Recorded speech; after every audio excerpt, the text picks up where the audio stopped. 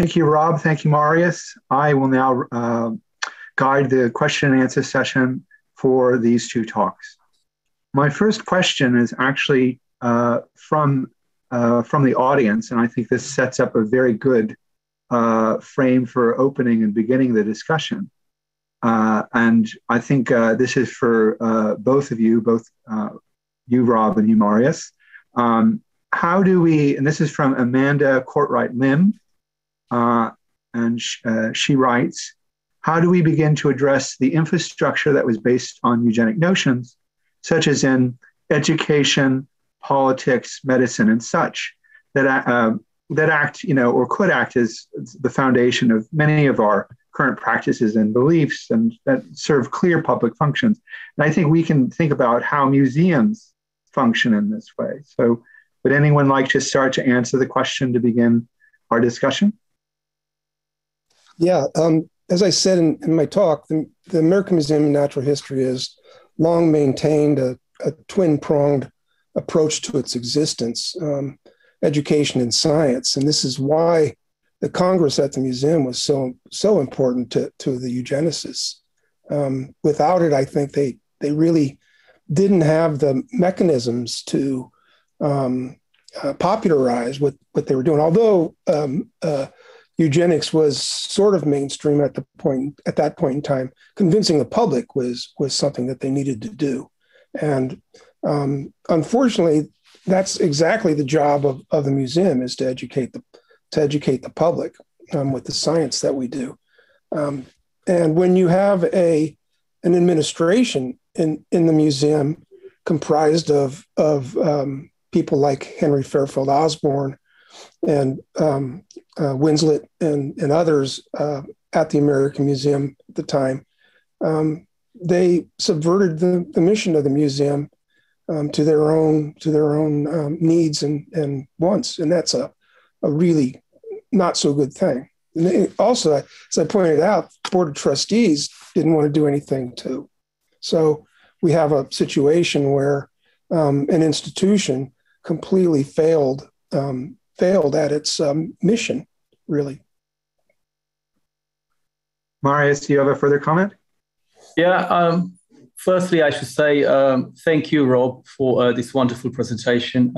I've greatly enjoyed that, and I think it's extremely useful to all of us to know a bit more about the intricacies of how the Congress came about and who played a role and how it was presented to the public. So that's one thing. Secondly, and in connection to the question, my point is that particularly after the First World War, and considering the dramatic human losses and the entire reshuffling of the world, eugenics goes into sort of, a full development. And scientists try to attach some credibility to it, but then we have institutions. And the American Museum of Natural History is one example. It's interesting to see how this will develop for the next 30 years. Because it happens all across the world. Yeah. It is before 1914, you had eugenic societies, but they're not associated to prestigious institutions, not only in America, but also in Europe or Britain. After the First World War, major institutions of research, universities, will be associated with eugenics, giving it credibility. It's a completely different thing if you are a rich individual and you write your own books and you publish them and you go to your gentleman club and you propagate ideas about race and eugenics. Then it's a completely different thing if a prestigious university, a prestigious department, a museum, or a public institution of any sort endorses that view and allows this discussion to happen. And this is what occurred already in 1912 when they met in London for the first big eugenic Congress. You have very important politicians who attended the Congress, giving it certain credibility. Winston Churchill was there. Alexander Graham Bell was there. The Second International Eugenic Congress was actually played a great deal in enhancing the relationship they had with luminaries such as Bell, for example, who was a scientific celebrity, of course. So even those who were critical of eugenics later, for example, Raymond Pearl, right? You mentioned Boas very aptly. I would just bring Raymond Pearl. In 1912, he's very enthusiastic about eugenics, believing that the time is ripe to discuss eugenics. Of course, later on, he realized, as many others, I suppose, that it was just a completely different story. But all of these names, all of these institutions, all of these political support they did get played a significant role in making the transition from a pseudoscientific discussion to an acceptable discussion publicly, and then to a scientific idea which could have legs and which circulated very quickly around the corners of the world. So the role of institutions and the role of museums in this particular conversation, I think, has to be highlighted, as it was not just a place where discussions happened, but it was the medium through which discussions happened. Thank you, Marius. My follow-up question for both of you, and it's a bit different for each, is how could you talk about each of you how these discussions, these memorializations, these exhibits came about? And Rob, you can talk a little bit more about how American Museum of Natural History has done a number of things to start confronting many historical legacies to begin, I suppose. And then I will pivot to Marius, and he can talk a little bit more about just to add a little bit to what Marius said in the context of the American Museum. In 1926, shortly after the Congress, Osborne and Davenport, I believe it was Davenport, started the American Eugenical Society, which was a major step in legitimizing the whole process. And the American Museum shortly after hired a anthropologist named Harry Shapiro, who was the president of the American Eugenical Society for a decade, I believe. And Shapiro's persona kind of overwhelmed the museum and its attitudes toward human diversity and human variability. Shapiro was touted as a guy who could look at newborns and determine what percentage of their background was German and Irish and so on. So his approaches were, I'm sorry to say, pretty unscientific. It wasn't until the 1980s that Shapiro retired and that we hired Ian Tattersall, who is probably the person who turned the view of human evolution and human races and how we deal with human history around. So that's a major point there, is the hiring of somebody, the firing or the retirement of somebody who was promulgating the ideas, and the hiring of someone who was fighting against those ideas. And since then, the museum has been very open about our involvement in eugenics. I wish we were even more open than we have been in the past, but we have opened our archives to several researchers. We have talked about the eugenics congresses in exhibits that we did, in a 2001 exhibit that we did on the human genome. We opened a new hall, actually a replacement hall for the Hall of Human Biology, called the Hall of Human Origins, where we discuss race and all of the aspects of human evolution and human diversity. And we have, I think, taken on the centennial of this horrible Congress head on with some of the things that we've done. Some of the things that were presented in September, I think, were good examples of how an institution can face these things. Fantastic. Marius, would you like to talk a little bit about, in terms of how you got the exhibit together, and in particular, some of the wider goals and purposes of the exhibit and your presentation. Yes, thank you. It was connected to the century of, rethinking what it meant and what it means still to us when we look back to 1921. And organizing an exhibition was a way of engaging with some of the themes discussed at the Congress, but at the same time putting it all into a more sort of long perspective. But there was another reason why I thought an exhibition is a good thing, because as Rob pointed out, if we look at the history of eugenic movements everywhere, and this was highlighted yesterday as well by Alexander Minister, exhibitions were always part and parcel of the public engagement, if I can use this new term, of the eugenicists. They realized immediately they are on very shaky ground on the one hand. So how do you convince the public to buy into your argument? So they went to fairs, they organized exhibitions. They go back to, early 20th century, and major world fairs and major public fairs were all accompanied by eugenic exhibitions, starting with already 1910s. We have 1915 in California, in San Francisco, the major international fair.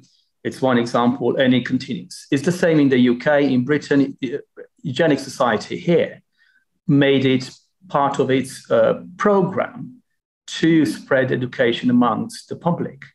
Now, this was done in many different ways, through incessant publications of various posters and artifacts and explanations for the general public, through public lectures that important geneticists, biologists, and scientists would give to the public or to the Eugenic Society. If you look at the British Eugenic Society, and if you look at the major conferences organized by the society, which you wouldn't be able to leave anyone out of the entire scientific elite of Great Britain during the 1920s and 30s. Oh, yeah. With few exceptions, all of them gave a public lecture to the Eugenic Society. And it was done in a very casual way, addressing important issues, but in a very casual way, so to attract. Of course, this is one side of the story. We have another side of the story when people, eugenicists who are more concerned with the scientific credibility of eugenics, were rather reluctant to do this form of public engagement. And I'll give you one example, and we have some in America as well. Rob mentioned Morgan and Mueller and others who were always, at least at the beginning, ambiguous towards eugenics. They were more radical later. Carl Payson, who was an outspoken eugenicist. Carl Payson, famous statistician, as you know, and disciple of Francis Galton and protege and biographer of Francis Galton. However, he was extremely critical of the Eugenic Society. It accused the Eugenic Society of not having scientific standards, of popularizing, of being a fad, exactly what Rob was saying, being a fad. And he was very upset with how the Eugenic Society believed that without proper scientific checking of some of the eugenic ideas, they could go out and claim they could fix this and they could fix that. So Carl Payson was, we need to firstly establish very strong mathematical and biological foundations for eugenics and then move into popularizing it. So he didn't like that at all. But the importance of memorializing and explaining this today, it's even more, I suppose, important because there is a huge literature, of course, on various aspects of eugenics, and everywhere you have case studies wonderfully analyzed and problematized. But the public, of course, knows little about it. And then exposing in a way and engaging the general public with the history of a particular institution and the role it played in disseminating eugenics is crucially important. In the UK, and particularly in London, we had this with the University College, of course, there's a big public debate about the role played by University College London and the entire discussion about naming and renaming various lecture theatres because they carried the name of Francis Galton or Carl Pearson. And the debate about Fisher in Cambridge was important. So, and I could see that happening, of course, at various levels. Bringing the institution in, bringing these exhibitions in, because as Rob pointed out so poignantly, ultimately, when you realize the extraordinary effort these people put into the exhibition, it cost a lot of money at the time. It was done quite exquisitely, if you look at the catalogs. Also, if you look at the people who got involved. If you look, for example, at the names who contributed with exhibits to the international exhibition organized in 1921, you'll be surprised to find so many of the very important medical authorities in America in the 1920s. Mm-hmm. Women and men. They contribute with samples from their collections from the hospitals. So apart from the racists like Madison Grant, apart from people like Davenport, you have a host of other people who are actually very well established and are considered today, revered by the medical tradition, for example, or by the scientific community. It was the same with the British delegation. British delegation created their own exhibition there. And of course, you have people like Darwin and others. But and I'll finish with this, Chris. Let's not forget the others who are there. And also people from all over the world. This is the first time that they could claim, and this was Osborne's idea. If we look at the opening address Osborne gave to the Congress on that very hot day in September, it was, I think, the 8th hottest day. Now it's, it was the 4th hottest day on record. Now it's the 8th, but at the time. So everybody flocked to the museum because, it was cool and it was nice to be inside and stay away from the heat. And Osborne gives this amazing opening address when he says simply, this is our moment. We need to capitalize on this extraordinary historical moment. That we're finally emerging from the vortex of barbarism, which is the First World War, and we create something amazing. And he spoke to the public when he said that. His target was the public as much as it was the scientists or the participants of the Congress. No, thank you, Marius. That was really fascinating discussion, and I think absolutely correct. One of the questions that I want to take from the Q&A is Marcy Darnowski's question, or her two questions actually, which she very conveniently summarized as, what do we gain and what do we lose by talking about eugenics as pseudoscience? And I think, Rob, because your presentation directly addresses this question, this is a question for you first, and then Marius, of course, you can add a comment. Yeah, I think it's very important to point out the pseudoscience in eugenics. Obviously, Pearson was good at it. Bateson, who was invited to the meeting, declined to go. I read the words of his declination, and it's kind of funny. He kind of it's a backhanded compliment. You guys can do what you want, but it's not scientific, so I'm not going to go. And I focus on what Boas said about it. Boas knew that the eugenics was trying to understand human behavior and trying to do something about human behavior. And of course, that was his expertise. And Boas knew that human behavior was so complex that he had no hope for there being a scientific explanation for any human behavior, really. And he's really clear about this in his 1916 eugenics review paper. And it brings to mind something that the late Richard Lewontin, who passed away this last year, said about the genetic basis of human behaviors and the genetic basis of topics that come up in eugenics, and he has a 2-word response to it, which is tough luck. We're never going to figure it out. We should just step back and realize that we're not going to figure these things out. I think that's equally important for us to realize. And it's come up a few times in the previous days about how do we go out and collect more data on skin color and hair texture and things like that. We're trying, I think what we're doing is we're oversimplifying what we do as scientists. And we're taking the easy way out by collecting data on these things that the eugenicists collected data on, and we see how much progress they made. No scientific progress whatsoever.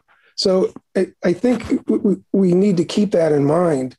And we not only do we need to assess the scientific worth of eugenics, but we need to continually assess the scientific worth of what we do currently as scientists and what we do as researchers. So, I'm guilty of a lot of this oversimplifying myself, but in essence, you need to step back and look at it really hard so that it doesn't, end up being unscientific and end up being in that same category with eugenics. I mean, just to jump in quickly, I think this is also a different question that we can consider, but not necessarily answer in the context of this discussion, is what do we do with the legacies and the understanding of geneticists like Fisher and Dobzhansky, whose work is foundational, but who clearly held racist, colonialist beliefs and who advocated immoral, unethical practices. Do you have sort of some insights about how scientists and also the general public should think about these figures? So going forward, as their views and opinions become more well known. I think Dobzhansky's is a little less known than Fisher's, but still as stark. And Marius, I'll let you respond as well. Thank you. The caveat here is that at the time, of course, many of these people were, the top scientists, not just in biology, but in medicine or sociology or demography. So it's extremely difficult to call that pseudoscientific because at the time they looked at it as the cutting edge of science. They also looked at it as a synthesis of various disciplines. That's another thing that people tend to gloss over but not understand quite properly, because it wasn't just one discipline. Eugenics was meant to be a synergetic way of looking at various problems. So it was not just with one discipline. So that has to be said because I think it is important, and I agree with comments made here that by simply call it pseudoscience, we basically are brushing aside the way they looked at it and the way they believed they could contribute to various debates on human heredity, human progress, and social problems of all sorts. So that's a complicated thing, but of course it is a hermeneutical conversation and historiographic debate in many ways. This is not what the public perceives. And already in the 1960s, philosophers such as who criticized the Nazi regime used the argument that eugenics is a pseudoscience to really read the entire experience of eugenics through the prism of Nazi racial hygiene program. And it was much easier to call eugenics irrational. George Lucas, the famous Marxist philosopher, described eugenics in this way. So there was the drive to look at it. And of course, at the time, people didn't really discuss what the American eugenics or British eugenics or Scandinavian eugenics, let alone other places around the world. No one knew anything about what happened in Central America or Eastern Europe. This is very recent. So the whole discussion about eugenics as a pseudoscience goes back to the 1960s. This is how it was formulated. It was a very easy way to actually get us forward by not examining our past, because it was relegated to the Nazi experience. And they politicized it. It was abuse of science the Nazi doctors did, and that developed in that direction. It's only recently, for the past 3 decades, that we see a completely new way of understanding the foundations of eugenics. And then we have new scholarship that's able to look at it in a way that allows for these idiosyncratic readings of eugenics to emerge. So we shouldn't completely fall into the trap of diminishing entirely the views of these people, the way they perceive themselves scientifically. However, I would argue that it is very important to keep that element in perspective. And if we want to talk about anti-eugenics, then certainly the scientific element of it is central to our arguments. We criticize it because of its alleged scientific pretensions and where it failed because of its human loss and human tragedies. Right? So we cannot go around it, but we need to address it in a way which is attentive to historical nuances and is attentive to languages being used at the time, and then how those languages develop throughout 20th century to this day. Rob, if you have any further comments? Well, I think that I really enjoyed hearing Marius's comments. I'm in awe, but I think that the if you go back and you read the texts of the talks from the 21 conference, or if you look at the summaries of the exhibits from those catalogs that I showed, you get a sense for really bad science.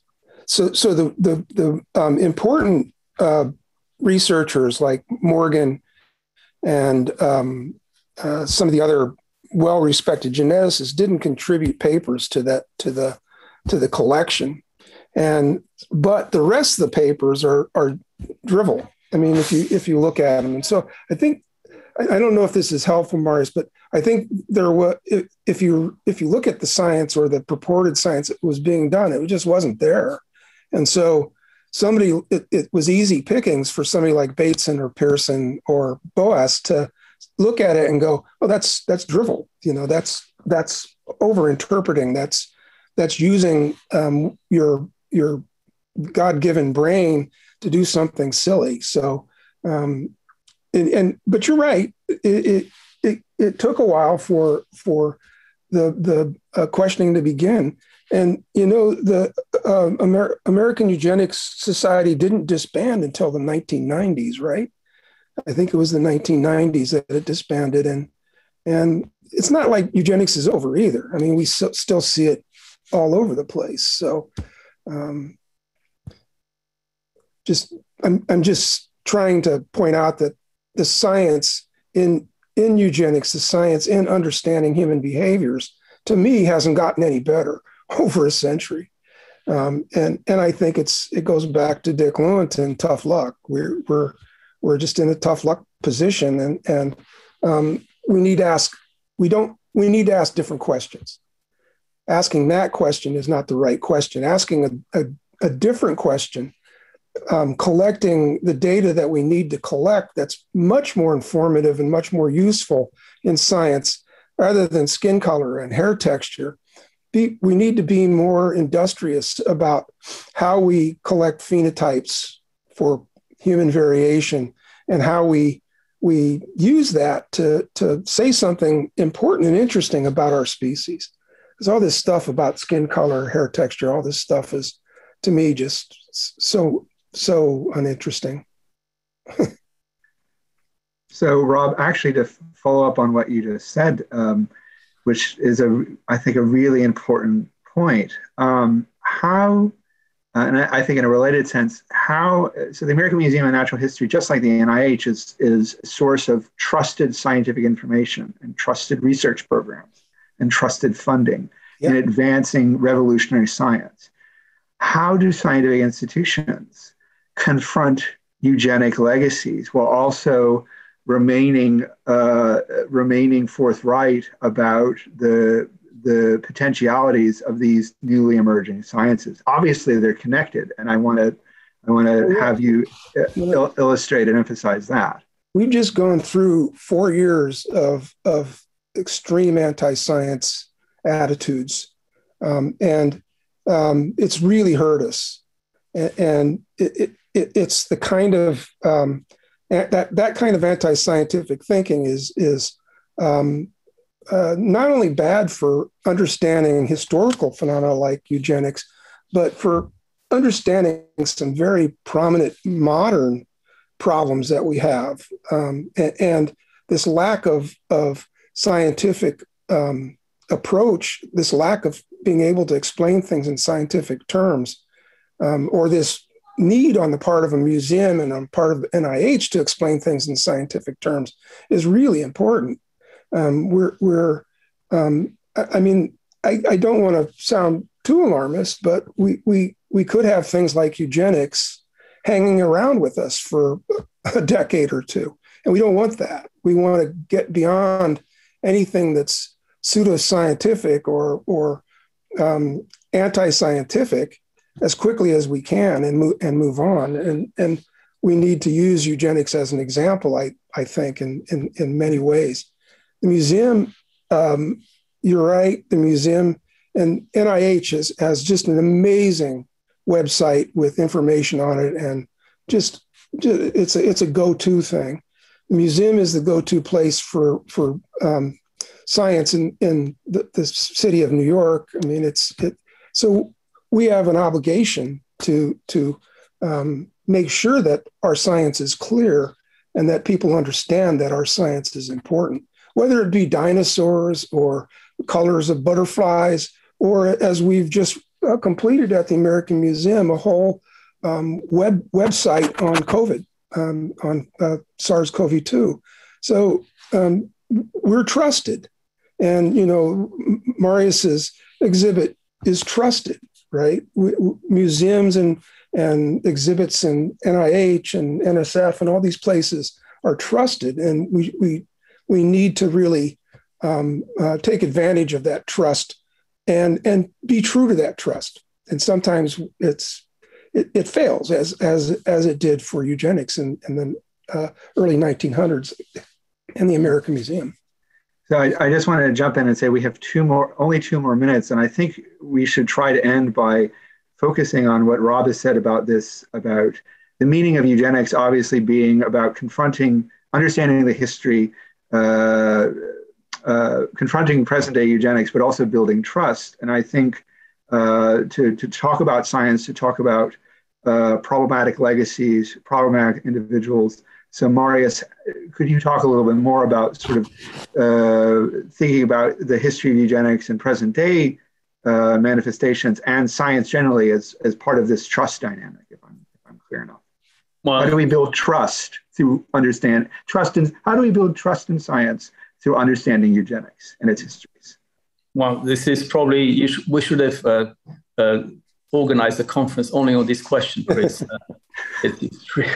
It's extremely difficult to offer an answer in a minute, but I completely agree with Rob and with you that gaining trust it's essential in this conversation, and also full transparency. We mentioned some of the names here, and we need to come clear and clean with some of the names. We mentioned Müller, we could mention Julian Huxley, we could mention a lot of, you mentioned Robert Cook. Yeah, and all of these names rarely appear, but they should appear. So in other words, full transparency. Also, I should like to add that if we do go the 9 yards into exploring the legacies of eugenics, then we have to look outside genetics, and we need to look at other disciplines. Demography, very important. Public health, extremely important. And then we can, and to mention just two. Anthropology, because anthropology, absolutely. Right. And psychiatry, I mean, the development of psychiatry and psychology cannot be dissociated from the development of eugenics. And then we can bring together these questions that were highlighted by Rob in his presentation and then in his comments. Then how do we entrust an institution to represent that reckoning with the past, because ultimately we need the institutions to do their work as much as individuals do their work. So, Rob, any concluding thoughts? Because we are a little over. No, I thought that was perfect. All right. Thank you both. That was a fascinating question and answer session and absolutely fantastic presentations. I want to underscore to the audience that we will now be going on break until 2:45 in the afternoon Eastern Standard Time. We will see you then. Thank you again.